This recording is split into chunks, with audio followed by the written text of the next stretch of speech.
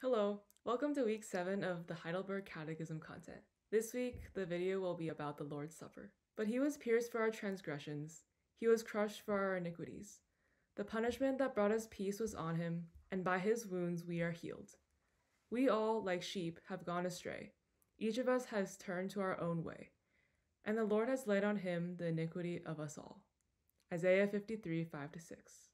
And he took bread, and when he had given thanks, he broke it and gave it to them, saying, "This is my body, which is given for you. Do this in remembrance of me."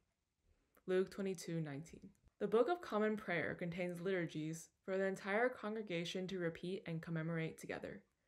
Thus, in keeping with the Holy Communion's communal nature, we encourage you to pull from the BCP when reflecting on the proper attitude and prayers while partaking in communion.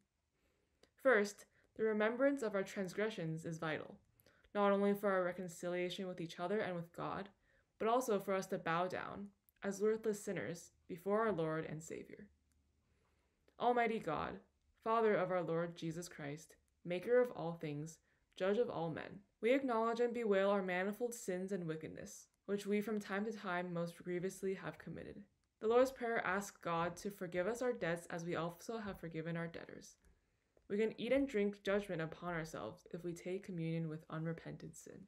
Commemoration of Christ's crucifixion is also integral to the Holy Communion. As he hangs on the cross, he is beaten, mocked, and scorned. His limp body hangs grotesquely, displayed on a Roman cross as he receives the punishment due to rebellious lawbreakers. His body is broken, battered, and bruised as blood flows from his body. This image is the one we must have in our minds as we approach the Lord's table.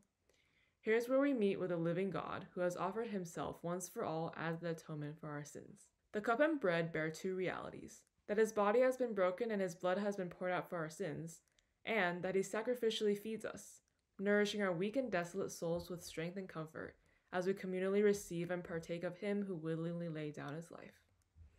So we humbly approach our Almighty God in remembrance of his sacrificial love for us, with every intention to allow him to transform our hearts and minds to follow him in all things. Ye that do truly and earnestly repent you of your sins, and are in love and charity with your neighbors, and intend to lead a new life, following the commandments of God, and walking from henceforth in his holy ways.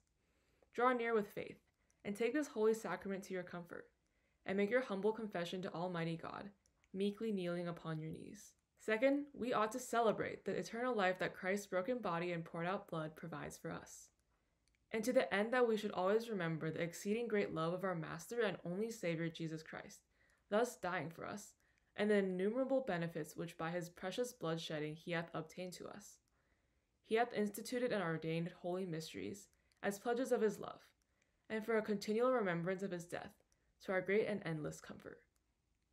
Jesus Christ has been raised to walk with us. What an amazing reason to honor God's goodness and graciousness. So take and eat the body of Christ given for you. Here we meet the one who lives, dies, and lives again, so that we may walk in his ways. Turn from your ways, and proclaim his death until he comes. For as often as you eat this bread and drink the cup, you proclaim the Lord's death until he comes. 1 Corinthians 11:26. Thank you for watching. Hope you have a great week. Take care.